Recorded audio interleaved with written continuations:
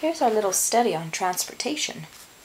Any little boy would definitely enjoy this one. Anyway, I go through all my books and I find anything that's related to transportation. We have one on giant machines, on trains, machines and all sorts of cars, tough trucks. Anyway, I'm sure you own a few books of these, like these, if you have a little boy. Then we go through all our cars and we find a different one of each different type of transportation, as many as we have. So we have a cement mixer, a garbage truck, a train, a jeep, pickup truck, a car, an airplane, a race car, a little trailer. When we talk about these, I ask him, what if you're in a situation like this? What kind of vehicle would you use? And then he looks through all of them and he picks them out. He loves this game. And he can go on and on for hours. Anyway, then I have a little folder where I keep everything that he works on, that he does, all about transportation. Then he can go back to it. I found a few worksheets online, or I have a little workbook, social studies workbook.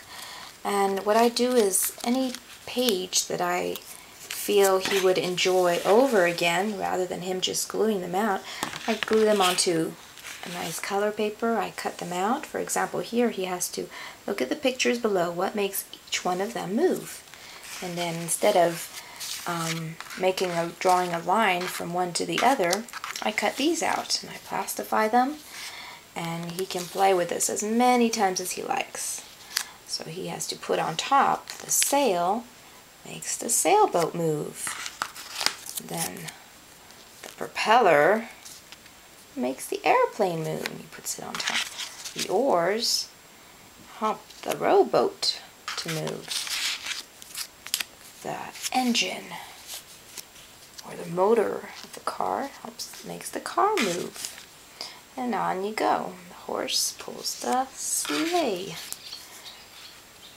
And this is for the bicycle. Anyway, so he plays with this one. We have this one. There was another workbook page that I turned into a little game. Once again, we put on a piece of paper and I glued parts of them. And he has to find what kind of transportation do you use in these different places, or where do the places use which form of transport. So let's see, the desert. Let's look at the water, a sailboat. For example, the train goes on the train track. So we put the track right there. Here's the road, the street. That's for the car. Snow, you use a sleigh on the snow. There's a little dirt road or little path. That's probably the bicycle. And an old little car. Is that it? Something like that. Anyway, so he can play this game on and on as many times as he likes.